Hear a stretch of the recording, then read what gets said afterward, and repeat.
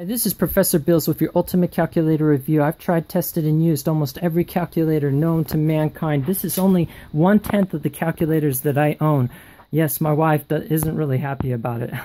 But anyways, starting out with my favorite calculator, honestly, is the Casio Super FX Plus. This is fully programmable, holds several hundred pre-built equations, and does 21 by 21 matrices. It quite literally got me through a semester of 4 math classes. Yes, I did take 4 math classes. I don't recommend anybody do that, but sometimes you got to do what you got to do.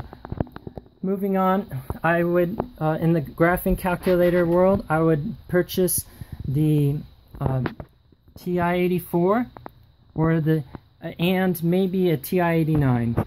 Sorry, yes, I know.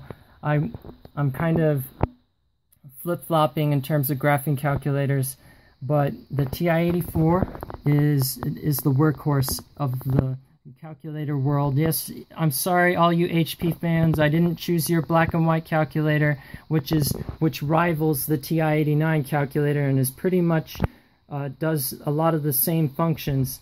But the TI-89, due to the Calculus Made Easy programs that you can download, is more advanced than any of the HP calculators. But definitely this calculator is allowed in mostly every testing center, and you won't have any headaches, which I love. But if you want, you can actually go through and get a TI Inspire with a calculator, or a TI-84 calculator board. Yet this board is actually removable, and you can swap it out with a TI-84 calculator board, which is the same layout as this one.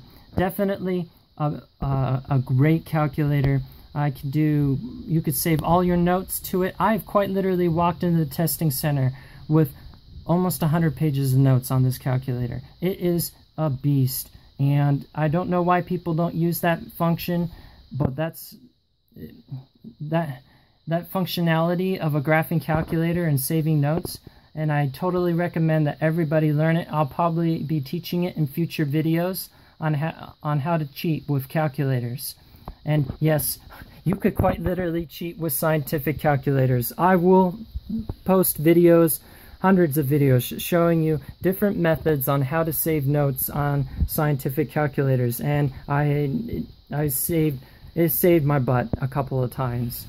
Moving on to your super advanced calculators, the Voyager. Ooh, what a beast. This one is like a TI-89. Same functionality, same almost everything, except bigger screen. And I love it. It's not allowed in any of my testing exams, and it doesn't look like a calculator, which sucks. But it is truly a work of art. When I would buy this one over a TI-89 if it were allowed on tests any day. The next advanced calculator that I would purchase would probably be the TI Inspire. It is truly a work of art.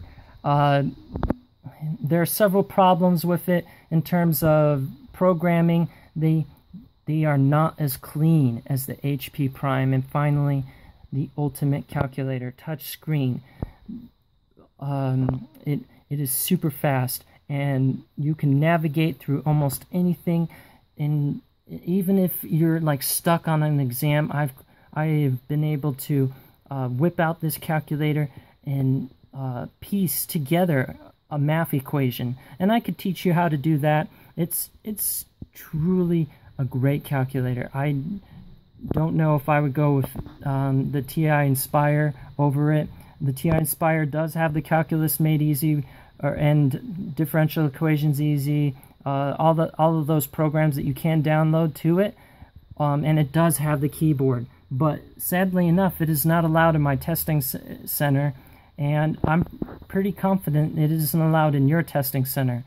So this is the one that you should buy. It has a basic layout and looks like a regular calculator, and they don't know that it's actually touchscreen. And oh, I got away with so much with this calculator. You could download PDF documents to this calculator. It's hilarious. I love it. Anyways, that's it with my calculator review. Please sure to like and subscribe. I will be posting hundreds of videos on calculators. I just got started, and I guess that's it. Bye.